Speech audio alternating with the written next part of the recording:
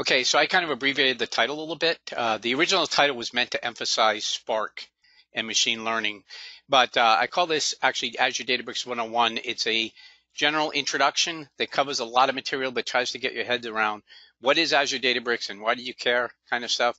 My name is Brian Kafke. I'm a data and AI solutions consultant, independent. So if you're looking for that, let me know. Also, you can get the content for this on my GitHub account at github.com/bkafke/shared. Look under a folder called Azure Databricks.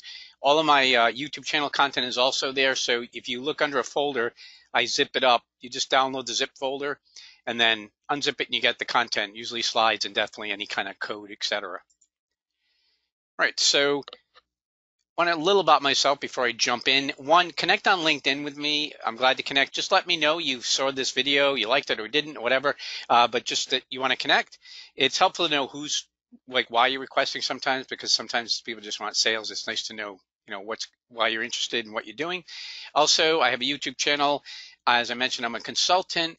Prior to consulting, last couple of months, just actually 2 months ago, I left Microsoft because I wanted to get back into the real world of consulting. But I developed the data science training content on Microsoft Learn. So I was part of the worldwide learning content development, also the in-person instructor-led content around data science. So take a look at that. But Microsoft Learn is a great platform to get all kinds of documentation and training on Azure. I'm also was a data and AI solutions enabler, so I worked with a lot of customers getting them up to speed and selecting the proper platform and architecture from Azure standpoint.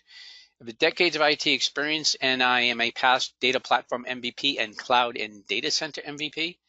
Also, I'm the author of Pro PowerShell for Database Developers, a riveting book. And I'm experienced in a lot of different industries here, so kind of gotten into a lot. And I run a SQL Past chapter, which is the Rhode Island Microsoft BI user group. As I mentioned, I do have a YouTube channel. I've kind of gone ballistic on Azure Databricks. So take a look at the videos. If you're really interested in this subject, at this point, I think I have about 8 videos. I just posted one about a week ago. I haven't really promoted it yet, but it's all about using the community edition for free, as well as how to get some really up and running with Databricks quickly. So a quick question I like to start with is, who said, give me a place to stand and a lever long enough and I will move the world? I like to always throw a little trivia out. And that was an ancient Greek named Archimedes. And Archimedes was a mathematician, physicist, but it really fits, I think, this subject matter, because what we're trying to do now with this massive amounts of data is move the data and make use of it. We're trying to tap into vast amounts of data to get answers to current problems we have. And I do like to start out also with a big trend I've been noticing, which is the 3 big technology trends we see today. Obviously, cloud is taking over as the platform. Just a couple of years ago, people would ask, I don't know if we're going to go to the cloud. And I don't see anybody saying that anymore. Now everyone's pretty much just saying when and how do we get there. So that's a big thing. Big data and AI are the really combination, 2 big things that are dominant when you get to the cloud and really benefit from the cloud, because the scale you need is not practical for on-premise. So here you see Azure Databricks is centered right in all of these technologies, which is a good reason to want to know about them and make your skills relevant. On the right-hand side, I'm showing a bunch of different use cases in which Databricks can be applied, from just exploring data, seeing trends, finding data science and machine learning solutions. I'm particularly excited about the opportunities in healthcare with genomics. We have the opportunity to solve cancer problems and diseases, all kinds of medication research, et cetera. There's just a lot going on there that's really exciting. Now, I find a lot of times when I was talking to customers from Microsoft, people feel a little overwhelmed. There's so much stuff going on, and it can be a little overwhelming. So I always like to tell people, try to remember when you first got into programming, when you first got interested in what you do, and hopefully you kind of came to this on your own. I got into it almost by accident from a friend, and I just got excited about computers and programming, and I try to approach everything with that inner child, that kid that's excited with all these new tools, all this new stuff, and be like the kid on your birthday where you get all these presents. You never give a present back. It's a new toy. It's a new thing to play with. Databricks is going to be great, as you'll see, because it takes all these things you've been hearing about and it makes them easy to use. So you can get right in and start being productive, and you don't have a lot of scary things to deal with. So Let's talk a little about where we're heading in this discussion. I'm going to talk about scale up and scale out and Barry the weightlifter. I'm going to talk about Apache Hadoop and my kitchen drawer. I'm going to talk about Azure on fire with Spark. And then Azure Databricks, the complete Spark solution on Azure. Now, this is going to be a very demo focus, so fear not, it won't be all death by slides here. But I did want to kind of cover the main points. It's important to get a level set, like when we talk about scale up versus scale out. So just to make sure nobody's kind of left out of the loop on this, scale up is something that had been around really since the beginning of computers. I can remember it used to be with a SQL server. You'd get a point where the database was getting billions of rows or millions of rows, and it was getting slower. The memory couldn't handle things, and the typical solution was just add more memory, get a more powerful computer, go to SSD, go to all these different techniques. And you could always, just by adding more hardware, you could get through the problem. It was never that big a deal because you weren't getting into the kind of volume we have today. But there's a point at which that doesn't work. And Barry the weightlifter here trying to do everything on his own, he can't do everything at some point. And at some point, it's going to make more sense to bring in a group of people. So on the right, you can see a group of people to solve the problem. So this would be scale out. The idea is you bring in a set of computers, any number of computers, and they share the workload. So how would that work? Well, suppose you have a phone book and you want to find anyone who's living on Main Street. Well, you could take that, and instead of having one person try to do that, you could take the phone book, split it up by the first letter of the last name, give a section of that, that's partitioned, right? We partitioned it by the first letter of last name, and then we hand a different set of the data to a different person and say, start your search. And then when they find the answer, they hand it back to you. And you asking for this would be like the cluster manager. The individual people are like the nodes and the executors actually doing the work. And then finally, there's the person who wanted to know that answer, who the cluster manager hands the answer to. So that's really what scale out is about. The idea is you break the data into smaller sections, and it has to obviously be managed very carefully because you don't want to have duplicate sets of the data. It has to be partitioned just right. And then you can have a number of people, or computers in this case, working on the problem. So now that I've covered that, let me give you another piece of background, which I want to talk about Apache Hadoop and my kitchen drawer. Now, I have a drawer in the house. I've always had one of these. Even growing up, we had these, and I've found a phenomenon that many people have these in their house. It's some drawer where when you don't know where things go, you throw it in there. So it's old flashlights, old locks, maybe old cell phones, calculators, keys, and it's just kind of a junk drawer, right? And a lot of people have that. And sometimes when I look at the Apache Hadoop ecosystem or project, it reminds me of this. If I show you this, for instance, this is a subset of what's in the Apache Hadoop project, and there's a lot of different things. Now in the center, you can see the origin of Hadoop, which is MapReduce, and then Yarn Resource Manager, the resource negotiator, that managed the overall process in Hadoop. And then you have HDFS, which is the file system under it. But then that became too limited, so machine learning was added with Mahout, and then SQL support with Hive, and then ETL, and that was the core. But then someone came along and came up with something like Kafka, and Kafka is like a queuing service. It didn't belong to this project originally, but when they were done, they said, you know, we're going to open source it. We'll lob it over the fence into the junk drawer there, or the project, the Apache project. And Storm is like that, and Solar, and you can think of all these things. Well, Spark was developed actually by the founders of Azure Databricks, or Databricks, I should say. The founders actually wrote Spark. And what Spark was really, I think, targeting, and this is somewhat my own view of this, but Spark addresses a lot of the limitations, I think, in what Hadoop did. Hadoop MapReduce was the original sort of scale-out architecture in open source. Spark does the same thing, but it has a lot of features that you don't get in Hadoop MapReduce. Now, I want to point out that Databricks is on top of Spark. So when you talk about Databricks, you are talking about Spark. And we'll talk about what's the difference between them in a minute. But again, the founders of Databricks saw some things that they wanted to make a commercial product, and that became Databricks. And then the other stuff we see here, real-time analytics, is Spark.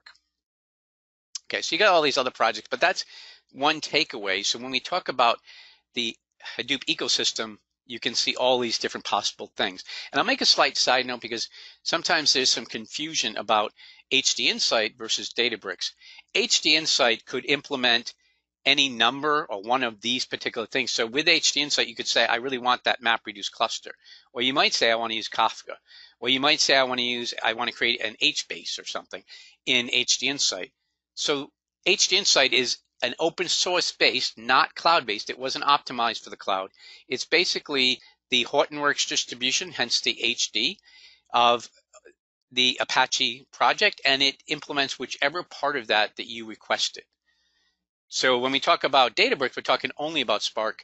So the only way you can compare HD Insight to Databricks would be to think of creating a Spark cluster with HD Insight or Databricks. And I'm going to talk about the difference a little bit more, but mostly just between open source versus why we even have Databricks. So this kind of a diagram gives you a kind of a high-level picture of what's going on in Spark. You have a driver program, that's your entry point. You say, I have to make a request. I want to know what's the total number of people in the city of San Francisco or something, and that would be coming through the driver. The driver then would go to the cluster manager, and the cluster manager would orchestrate getting the answer to your question. And underneath the cover, it could be any data source you want going into this orchestration or this query. A key thing to take away is that while Hadoop MapReduce reads and writes data, it uses HDFS, and it typically, as it's running its queries, it's constantly writing data back to storage. And that slows it down a lot. Spark does not do that. Spark tries to run almost as much as it can in memory, and as a result, it's about 100 times faster in most cases than MapReduce, which is why it's really taking over as the open source big data tool of choice in the world. And just want to highlight that. So this is sort of the architecture.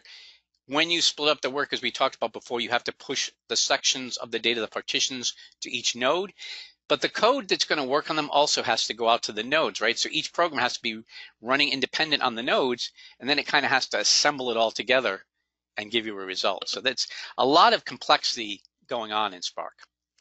Now, when we look here, we can see that we have a lot of different tools or services within Spark. You have the core engine, which actually works with a data abstraction called resilient distributed data sets. But nowadays, you don't have to get too much into that. They've added some nice services around it, including Spark SQL. So number one takeaway, if you forget almost everything else, I would call out that SQL, if you're a SQL developer, you know relational databases, SQL, in my view, is the most important data engineering language on Spark. It leverages a tuning engine called Catalyst and another piece called Tungsten, which basically creates optimized query plans, very much like a relational database. Spark has been moving along the lines of adding database functionality into it as time goes on, and Spark SQL is a first-class language, part of Spark, very performant and very powerful. You also have machine learning services available through MLlib. So you can do all that kind of stuff. You can do direct streaming in Spark. So if you have like an IoT application or something and you want to stream directly to Spark, it can support that, as well as a graph API that lets you kind of do that sort of hierarchical or sort of network navigation, like somebody in LinkedIn and who they're connected to, etc. And it supports a bunch of different ways of managing the resources, Yarn and Mesos, and its own scheduler. Now, a key other takeaway is Spark can do real-time interactive processing, and that is something that you couldn't do with the old MapReduce. So a lot of nice features here. And it also has an exposed API so that you can take advantage of any of these features you see on the slide via a language which implements the API. So when you think of something like Python, you would use the package PySpark, and that would allow you to access all of these features through Python. Scala has a direct API in because the entire thing's written in Scala, as does Java. And then you also can do R. R has two different packages, which gets a little confusing, called Spark R or Sparkly R, and you can kind of choose or mix and match those. Problem with it, though, is it's hard to set up Spark. It's powerful once it's there, but it is not trivial to set it up. It's also not that easy to use, right? It's a lot of complexity, a lot of configuration options, a lot of things, knobs and things you got to turn. It's not optimized for the cloud. So when you're in something like Azure, if you're using like HD Insight, you notice it's significantly slower to create and do things in HD Insight, especially creating new clusters, as opposed to Databricks, because Databricks was optimized for the cloud. And there's no dev tools, right? You pick and choose what you want, but there's really nothing given to you as part of Spark. It's like you got the raw service. So I kind of would equate it to something like, I'm on a different slide, sorry. So when you talk about Databricks, what is Databricks giving you? Well, it's giving you the access to all of those Spark resources, but it's giving you a user-friendly front-end portal with a lot of tools to get you up and running easily on Spark. So that's what Databricks is really meant to do. It's meant to enable you to use Spark on the cloud in a really powerful way. It gives you a development tool called Notebooks, which is a little like Jupyter Notebooks, but much more powerful and very Spark enabled. It gives you an integrated storage system called Blob Storage. And so you have Blob and you actually have a file system storage. And when you create, we'll see a workspace, an Azure Databricks workspace, it automatically gives you that Blob account and integrates it in. It gets really easy to create clusters. If you use Databricks, you can forget, as I do, because sometimes I look back at Spark and the work it takes if you were to do this directly in Spark, just creating a cluster. But you'll see in Databricks, it's really easy to create new clusters and manage them. You also get job scheduling, something that is not part of Spark. You can schedule jobs to run weekly, daily, which is great. You might have some sort of machine learning training run or just some sort of ETL type job that you'd like to run every Tuesday or maybe overnight when the system's down, etc. So you need those kind of tools. You also get Active Directory integration and role-based access controls. So you can really lock down the environment and the tools in a nice, secure way, which is critical in this day and age. You get language and performance extensions. So it isn't just Spark you're getting, again, these people wrote Spark, so they actually have parts of it that kind of replace with Databricks, including the runtime as opposed to the default open source runtime. And yeah, optimizations. So the question becomes like, okay, I want to emphasize a little bit, like, why do I need Databricks? What is it going to do for me?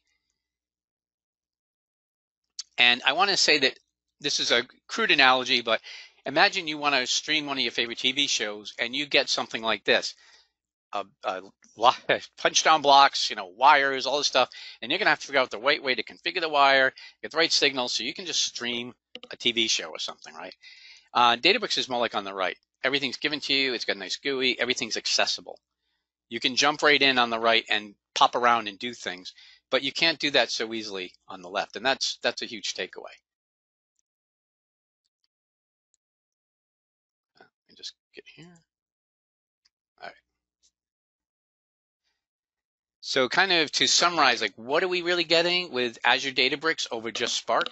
We're getting cluster management, easy cluster creation. We're getting folders, a whole sort of storage management system and folders. We get the development tool of notebooks. We get libraries. So one of the things that is not a trivial thing to do on a Spark cluster is you want to use some sort of open source library. So maybe it's a Python library, or one that I use with R sometimes is called the psych package. And in order to do that, I need to actually apply that package to every node in the cluster. Well, that's not a trivial thing to do in something like HD Insight even, but you can do it really easily with Databricks. It can automatically take care of that when you create the cluster. You get jobs and you get the security we talked about. Okay, so now I've got to try to remember to talk about all these things we're going to get into as I go through a demo here. So I'm going to go into,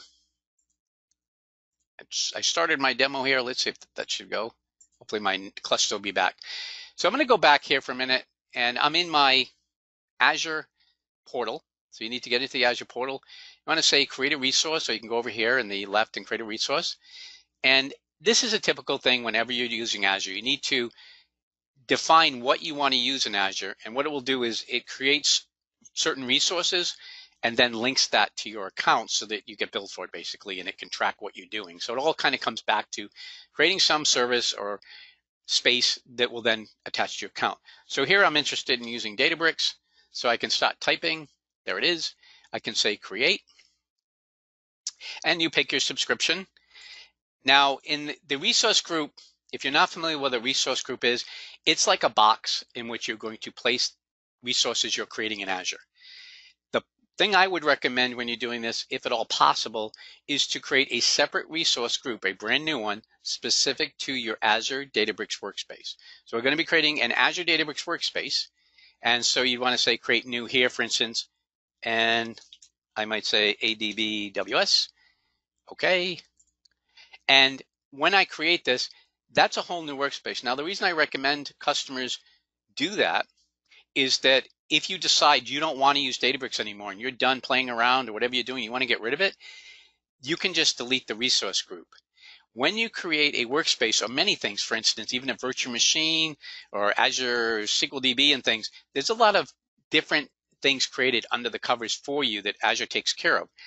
But when you're done using them, you might decide you don't want them anymore.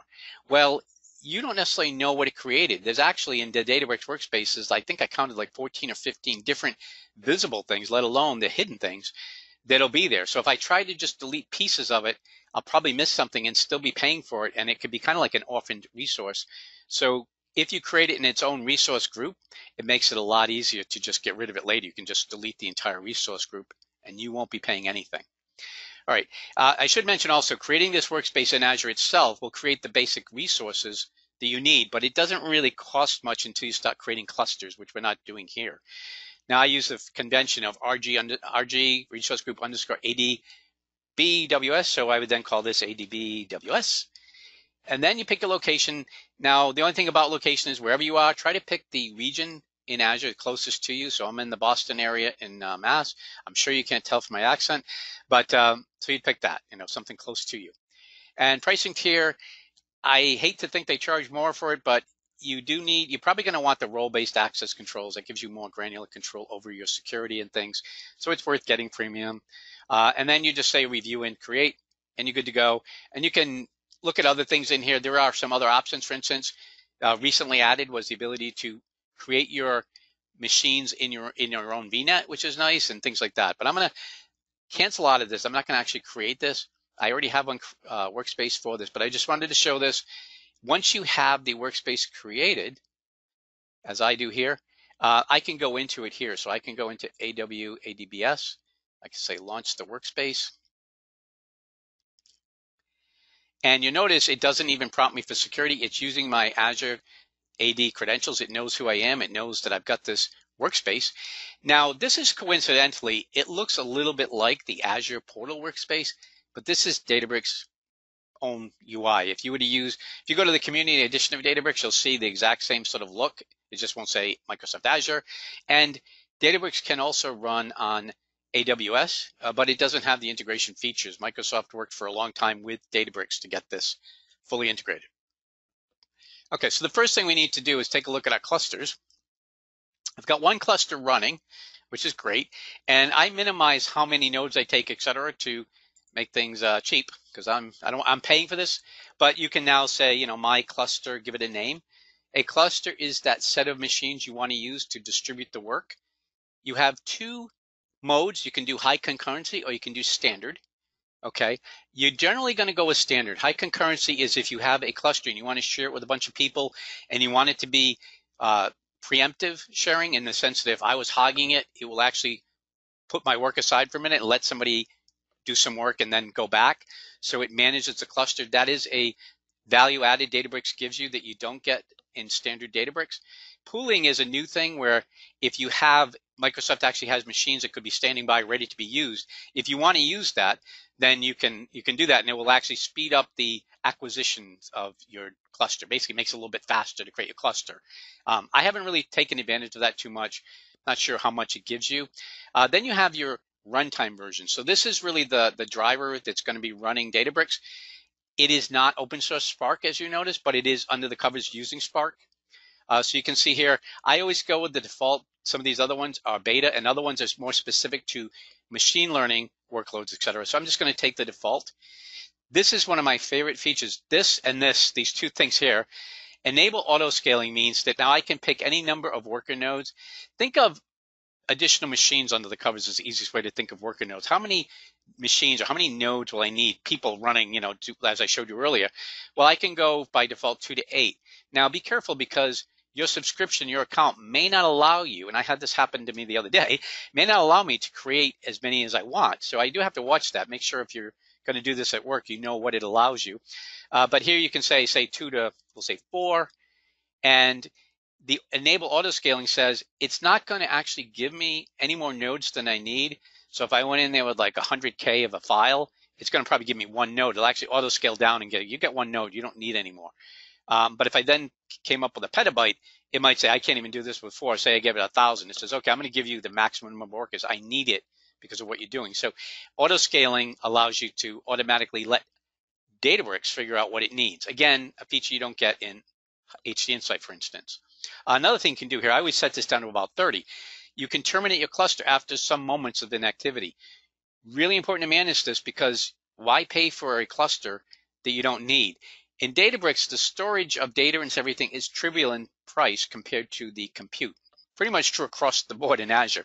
So you don't want to run this if you're not using it. 30 minutes, if I'm over here having lunch or something even, I'd rather terminate the cluster. It only takes a few minutes to start it up again, and I'm going to save myself money. So set that as low as you want. I would probably say even 15 minutes. I wouldn't go for 2 hours to default as a rule. And then you have the worker nodes, and you notice here you can customize this a lot, give it a lot more memory. If you're doing something, I don't have the access on this, but you can use GPUs. You can do a lot of stuff to really optimize your compute. And of course, you're going to pay correspondingly. But if you're doing something you really need that, you get that. And then you have these advanced options. You can configure your Spot cluster. You can add tags. You can do logging. Tags allow us to give things like what cost center is this and track attributes. We can turn logging on and off, etc. So that's all really a cluster is. Then once you create it, it takes about 5 minutes for it to start the cluster. So that's a cluster. A cluster is absolutely critical. You cannot do any work without a cluster. It's the nature of the game. You can see here like what it's giving me here. I'm going to cancel out. I'm not going to actually create a cluster, but I did want to show you that piece. This is a huge value add. If this alone makes Databricks worth using, because it's not that trivial or easy. In HD Insight, you would have to delete a cluster if you didn't want to pay for it. But as you see here, it can be terminated. Now, when you go along here, you can also click on it and see the properties of a cluster. But if you go along here, one thing also, as you hover in certain places in Databricks, it's not obvious, but you'll get these menus and options that click up these links. So I can go to the Spark UI, for instance, here, and that'll show me and I can drill down into Spark. I haven't really done anything yet. I can start or stop the cluster, etc.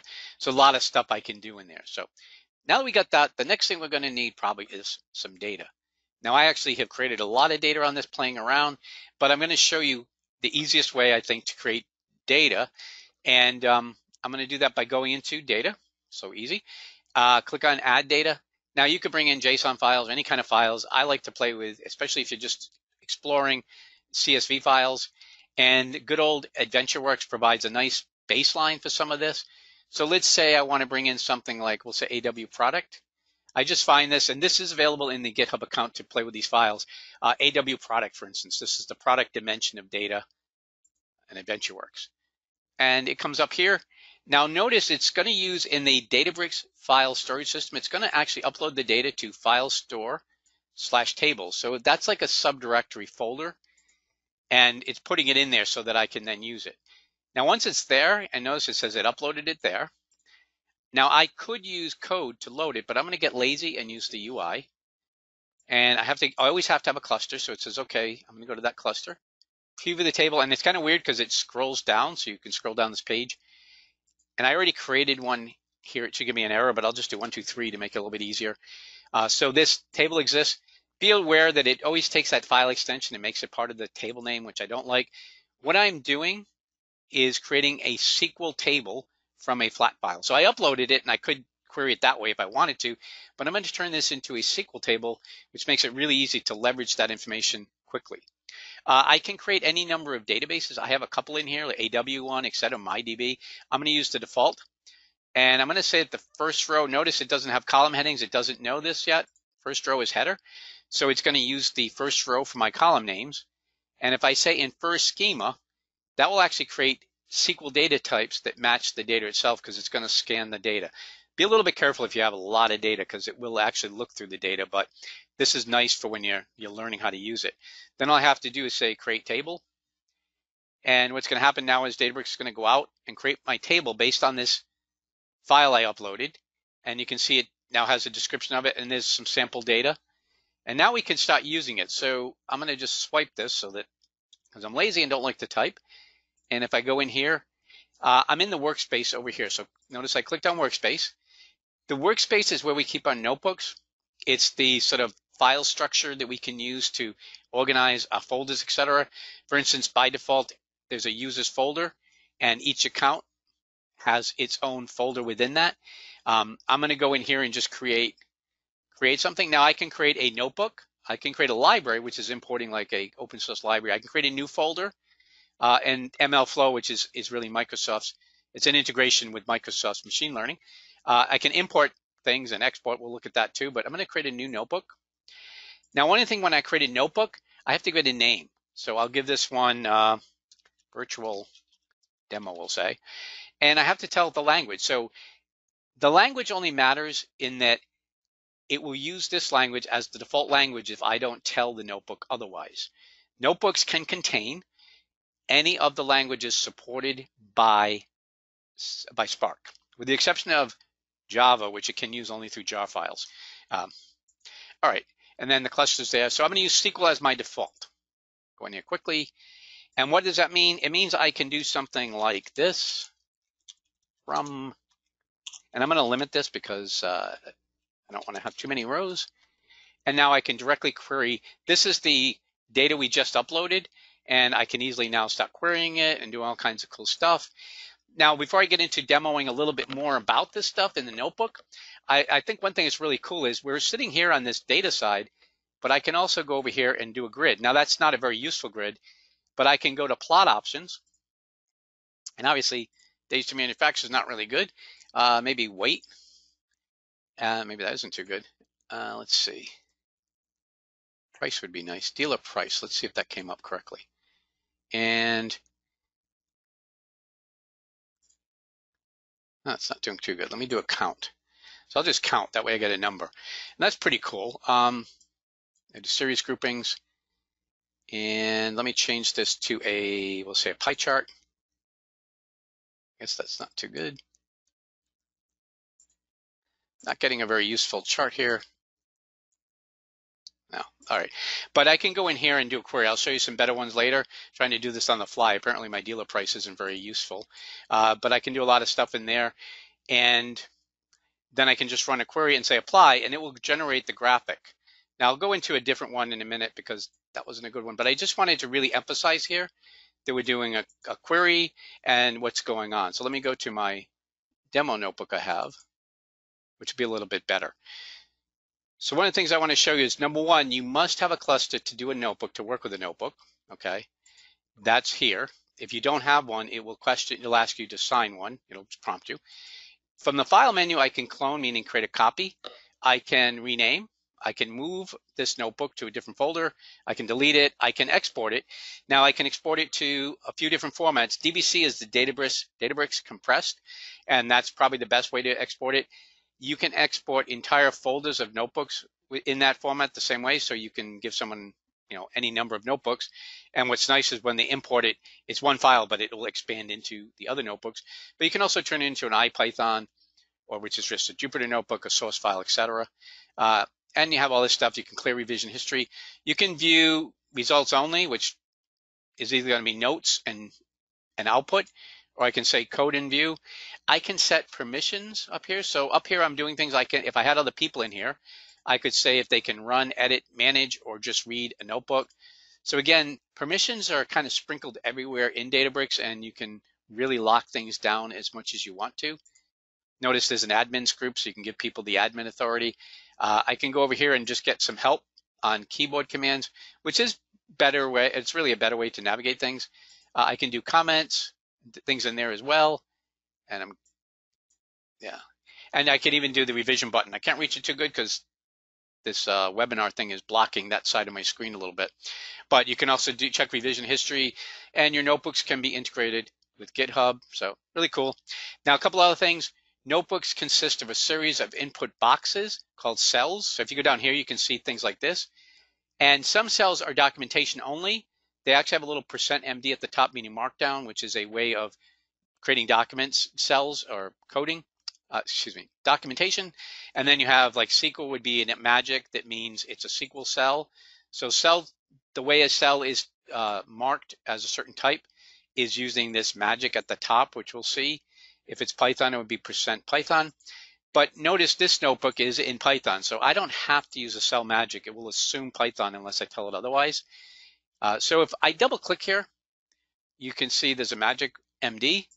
And then these pounds basically equate to like an H tag in HTML. So 4 is like an H4, this an H2.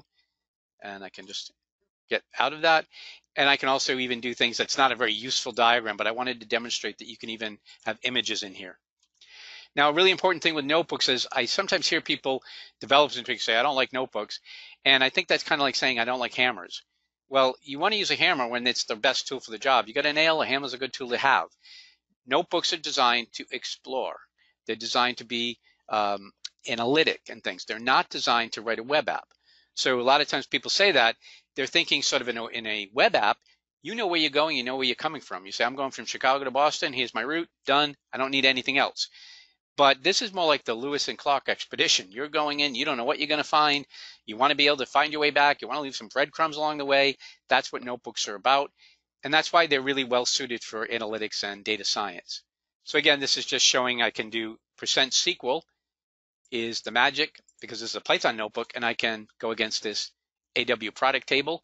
And you notice it's kicking in over here. It's actually running Spark. So it's saying it's going to run it's getting what they call an execution context. It's reaching out to Spark, and now it's going to run the code.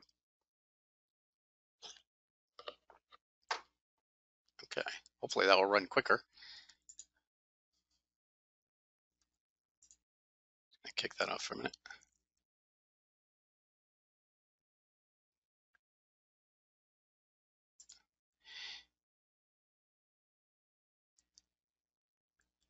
Okay, hopefully I'll stop running soon so I can get through some of the other stuff.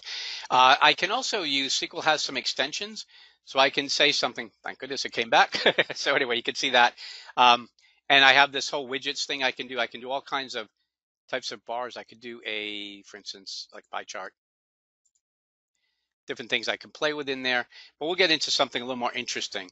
So I'm not going to say too much, but we have something called widgets, which I'll talk a little bit about later on. But I want to also have this table.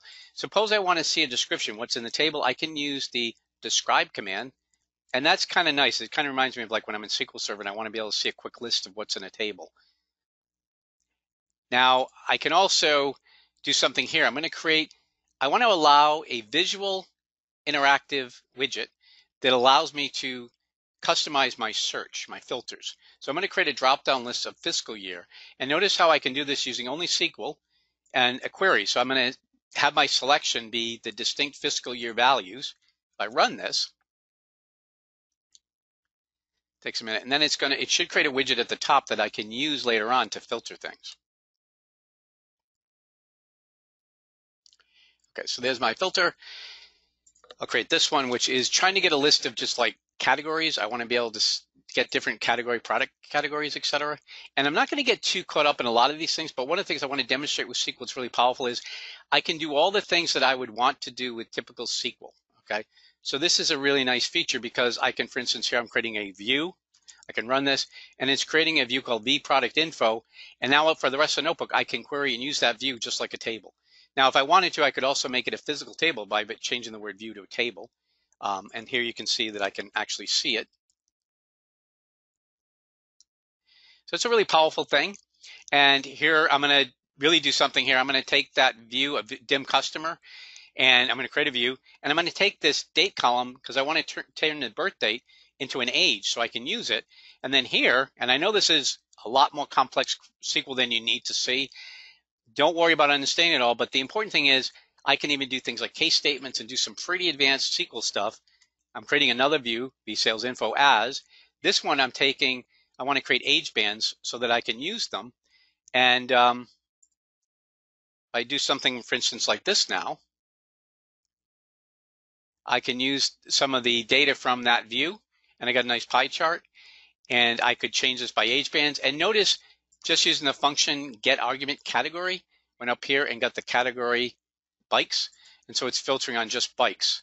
And I can go in here with plot options and say, you know, I don't really want a pie chart. I'd rather have a bar chart. And I can play around with all different ways of doing this, you know, all that kind of stuff. When I'm done, I can just say apply. Okay. Now, another thing you might want to do is, in this case, remember we're in Python, so I don't have a magic on this cell. I'm going to create a new data frame, Spark data frame, SDF, and I'm going to use SQL so I can pass SQL directly to it. and use that view. And now I'm going to get a data frame in Python, which is based on the SQL view I created. Now, what's cool too is a Databricks added feature, which is awesome, is called display. And display gives me all the visual capabilities using that against a Python data frame. So without even using any Python visuals, I get the benefit of it. And I can go in here and play with things, maybe move this around and change things and say apply.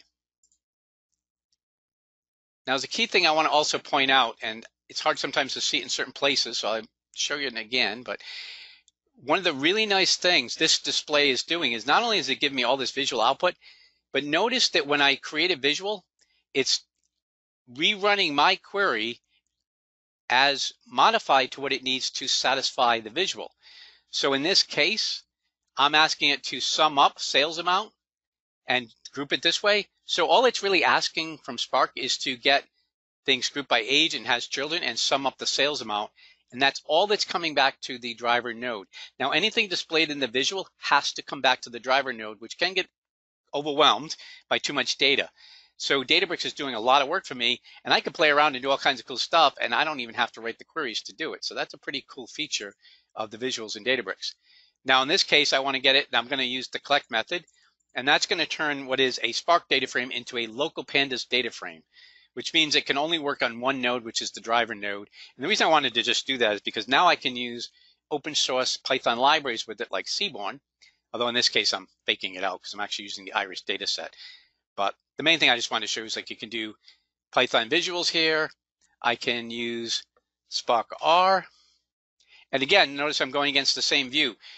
The SQL becomes the touch point by which all the languages can share. Everything can access SQL tables because SQL is a core language in Spark. Okay, so you got all this cool stuff. I can download data, all this cool stuff here.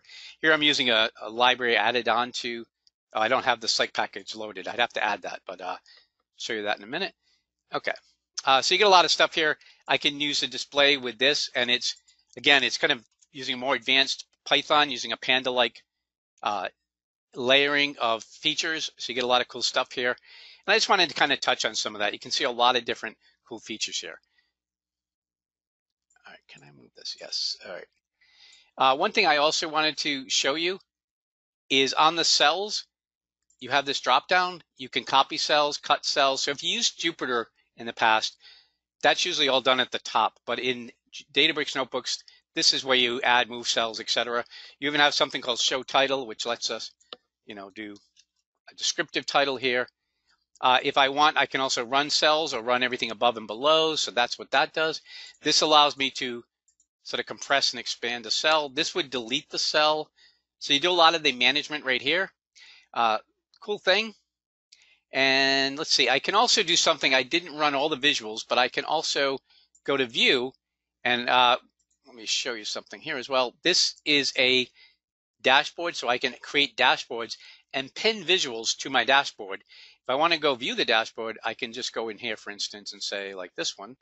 And you can see I've got a dashboard here, which I could use to create visuals, say, that are used by management. Now, I did a whole YouTube video suggesting you could use Databricks dashboards like this instead of something like Power BI. You wouldn't necessarily do it for all cases, but if you had a data science team, you already have Databricks there, you could use this. You don't even need a cluster running to be able to view a dashboard unless you want to rerun the dashboard. Like here, if I said I want to change clothing or something, then it would have to rerun the queries. But if you want someone to just be able to look at visuals, you could refresh this every couple of hours. It only needs to cluster when it needs to refresh, or maybe once a day. So you can get some really good benefits cheaply, and you kind of get like a simplified Power BI without all the administration and complexity and cost of running Power BI. So just a side note there. So we've looked at workspaces. We've seen notebooks. Notebooks are really cool. We'll go back to the code side of things. We can see that. I'm going to go back to my slide and cheat a little bit, see if we've covered everything. We talked about dashboards, importing. So I can import if I want. I can go here and say, I want to import a notebook. I would just go here, import, and I can browse on my local folder. And if it was like a DBC file or something, I can import it that way. And I can also export. All right. Let me check again. You saw a lot of the security. Now we can also create, one of the things we can also do is if I really like this notebook, I get this. I'm having trouble moving my stuff, but okay. I can click on schedule and create a job for this notebook. So a notebook is nothing more than a program, and you can schedule that to run weekly, nightly, whatever you want as a schedule. So it's pretty cool here. You could say every week. Now that's one way you could schedule a notebook, but you can also just go to jobs and say, I want to create a new job. And then you have, you give it a name and all the different attributes. A really nice feature of the jobs is by default, it will create a cluster for the job and then delete the cluster or terminate the cluster when it's done. So you don't have to keep a cluster running to support a job that needs to run, say, every week or every day. It will do it for you, minimizing the cost. You don't have to have compute except when you're actually running the job. So it's really a nice feature. And again, these are things that I have not had. I really would love to do a study, but I believe Databricks would cost a lot less to run in general than Hadoop or even HD Insight as a rule. The takeaway when it wouldn't necessarily be the case is when you just need to run a utility and you want to run it 24 hours by 7, maybe then, another utility would work better. But when you're doing this kind of work, it makes sense. So once you have a job created, then it just runs on a regular basis. So that's about that. All right, what else we have? Talked about cell action, schedule, revision history. Libraries, okay, my last thing I need to show you. So if you have a special library you want to bring in, you like some Python library, but it's not available directly. Now, a lot of them are. Generally, it seems Anaconda is available on Databricks without anything else. Excuse me. I can go into Workspace and say create a library. And you'll notice here I can do it as a jar Python. So I can go in here and like say it's an R library. I'm popular with that. I could say psych is one of the packages I use. I could say create. And up here it shows that it's not installed, but I can say install. And it will now install it to the cluster. So I can say install. And that's going to install that package to the cluster. Bear in mind, when you install a package to a cluster, it's not just going to one machine. It could be going to 100, 1,000 machines or whatever. It also, when you restart the cluster, will remember that you installed those packages to the cluster, which is a good and bad thing. It's great for simplicity and maintenance, but it also means, and I learned this the hard way when I was trying to do some training, it will do that. And you might have, if you have a lot of different things being installed, you have to wait for those installs to complete before you can use the cluster. So you might want to have different flavors of your clusters that use certain libraries, and then maybe one like real simple cluster when you just want to get in and work quickly. But you can create them easily enough. All right, so I've talked a lot about that. I do see a question here. I don't think, I only see one. Related data stored. It's a really good question. I'm glad you brought that up, because when you think Hadoop and people talk about data lakes, they really think about storing data. Spark is not by default designed around storing data. It's around sucking it in. I think of it like a big vacuum cleaner, sucking in all the data and stuffing it into memory. It's designed to work in memory almost as exclusively as it can. So it doesn't care. Your data could be in Azure SQL DB. It could be in HD Insight. It could be in Cosmos DB or Teradata. And it will bring it in and do the analysis and queries you want when it needs to. And that's it. So you don't really have to think in terms about storage. Now, having said that, I have another slide in here, but I'll mention this a little ahead. You may have heard something called Data Lake, let's see, Delta Lake. Delta Lake is when what they've done is, again, the people from Databricks who wrote Spark, they decided they open sourced this, which was good because for a while it looked like it was going to be proprietary. But Delta Lake is adding SQL Server-like or relational database-like functionality to Spark. What do I mean by that? It means it's adding logging, transaction logging and support and rollbacks and commits and things like that so that you can really get snapshots of your data. So what's happening is that you're getting some functionality, and if you want to, you can persist data. What I've done with these SQL tables is just stored a description of my CSV file, and then I use that to do queries. When I do my queries, Spark is going to suck all that into memory and peg it and run all its queries and all that great stuff, but it's not actually restoring the data.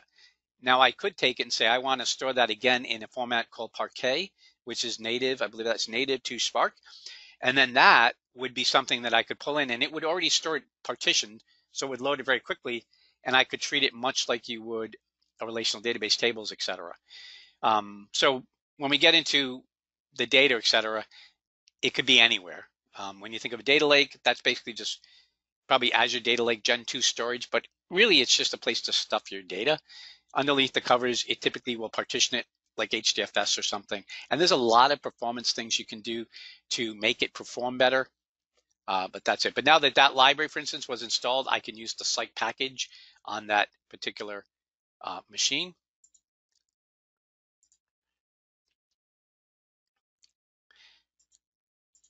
Okay, so that's something I was just alluding to, and here's my slide.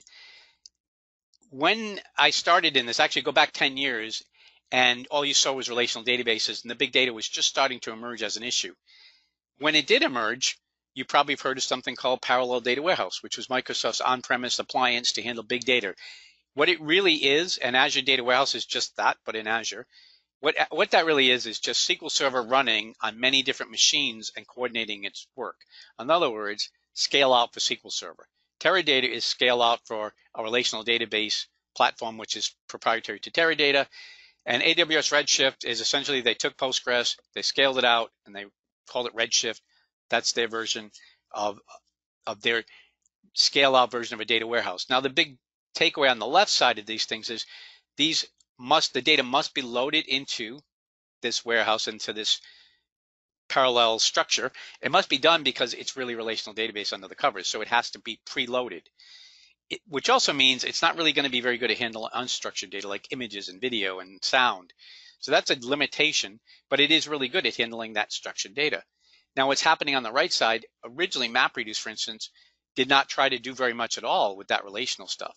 But Spark is adding, as I mentioned, Delta Lake. Now they're talking about Delta Lakehouse and a lot of features that are making Spark become a lot more functional as a relational engine. Its optimizer is designed around SQL. So what you're seeing now in Spark, for instance, is SQL support, transaction support, logging, query tuning, and even optimized storage formats that you can persist data in. So what is happening is Spark is becoming a dessert top and a FlowX, if you remember Saturday Night Live way back. It's becoming both a open source unstructured data format, but also it can become very much like a data warehouse, a traditional SQL server, and you can kind of mix and match. Now, I think that's a great thing that it's doing that, because I don't think this will continue in a myriad of tools. I think the world is looking for simple one sort of stop answers that will do everything. Spark is quickly becoming that one-stop answer. So looking at these two things, I think Spark has the right thing. So if you see something like Azure Synapse does use Databricks, but it's also heavily residing on Azure Data Warehouse, I believe. And I think that Databricks is ultimately going to be able to solve all of these things without having to really bring in a lot of external things other than libraries and things like you typically do. And as a separate sort of takeaway I wanted to mention, Python is also emerging as the language on Spark. So if you know Python or you don't, you should learn it. I love R, but Python is really becoming sort of the de facto language, and it's really powerful on Spark and Databricks. This slide just shows you how to get my content and unzip it. This slide I just want to mention, and you can get this if you go to GitHub and get the slides, but you can go on and get a free trial account on Azure and stop playing around with Databricks, or you can use the community edition of Databricks. Just go to this link here, try Databricks. You'll find that. And also a lot of resources. Azure Databricks documentation is at docs.databricks.com. Microsoft Learn I mentioned, riveting YouTube videos, Apache Spark documentation, a lot of stuff out there. One of the takeaway that did not appear to me at first, you do not always need Databricks specific documentation. Be aware that there is Azure Databricks and regular Databricks, separate sets of documentation, but you don't always need that. For instance, if you want to know how to do Python on Spark or Databricks, which is the same thing, you can just use the PySpark documentation. If you want to use R on Spark or Databricks, you can use that documentation, which is much more extensive. So I recommend go to that. In most cases, you'll find what you need. There are slight differences that Databricks does for you, but they're so slight that it won't matter. So we've talked about scale up and scale out and Barry the weightlifter. We've talked about Apache Hadoop and my kitchen drawer. We talked about Azure on Fire with Spark and Azure Databricks, the complete Spark solution. A lot of stuff. We've cut a lot of ground, and I kind of, if I could mind meld with everybody and make you remember everything I've talked about, I know I've covered a lot of material. I hope I've excited you about what the possibilities are. Databricks can go very deep and very wide. You can spend a day doing this. I have a workshop, by the way, coming up. I forgot. SQL Saturday in Albany in July. I'm doing a one-day workshop on Databricks in which I get to dig in a little more with these things and do actual hands-on labs. So if you're interested in that and you can get to Albany, look it up or ping me and I can give you the link or just Google it. But you can go there and get, that'll be a full day workshop. So I love Star Trek as well. So you can see this kind of mind melding going on. But you see all these tools here. If you take away another takeaway, you should be aware cluster management's big, the libraries, the security, the notebooks, those are all really the big features. Okay. If people have questions, you can put them in there. I don't see any questions at this point. Okay, I see something a little bit late. People are talking about if they can't see screens. You can either use the chat window or the question. I don't see any questions being entered, so I'll leave it at that. Last slide. Oh, sorry, Brian. Yeah. I was talking, but I was muted, so you didn't hear me. There are actually a couple questions. Sure. And we got time for just a couple of these, so okay. Works out kind of perfect. Yeah. Where are the tables and related data stored? That's a good question. So the data is stored as CSV files on Blob, which is masked over, and they call it the Databricks file system. And basically, it just acts like DBFS is like a drive, and you can just reference it. And I think I showed it in. Let me go here for a minute. When you go to the data here, it puts it. The easiest way to do it is this. It's actually going to put it in a file store here, file store tables. But then when you create the meta store on top, really, it's just a description of how to read the file. So what should it call the names? What are the data types? We walk through that. That's what it will do there. Now, you can do more complex things, which would persist the data, again, in a different format to do that. But what we did, it stored it in blob storage, which is created as part of your Azure Databricks workspace. And I'll put one, I should have added to that. Now, in many cases, you'll have separate Azure Blob Storage, which you can certainly get data from and connect to. You can mount it as a drive. You can also have things in other places like Azure DB and stuff and read it that way. Okay, sorry, go ahead. Oh, yeah, no problem. And then another question is does this easily integrate with Git? It does. I have to find where the link is for that. But yeah, there's a setting you can go in and link it to GitHub, at least. It has a GitHub integration. I think GitHub would make more sense because it's not designed for on-premise, it's cloud-based. But yeah, you can do that. Okay. And how does authorization work? How can someone limit access to data stores only to the one intended person? That's a good question. When you mount storage, I learned something in Databricks just a few weeks ago. Really hard to do that. It's kind of wide open. In general, probably your best bet is create a separate blob storage account and manage the security in Azure there, and then expose it to this. And you're probably not going to mount it per se if you're going to do that. You'd have to restrict it other ways. Within the tables, there's limited ability to really restrict things. I don't know if there's anything here. There's really not a lot you can do there. So you want to manage it from the sort of the source side in most cases. All right. Well, those are all the questions that we did have. And thanks again for presenting today, and thanks everyone for attending. This has been great. Great. All right. Thank you. So, everyone have a great day. All right. Take care. You too.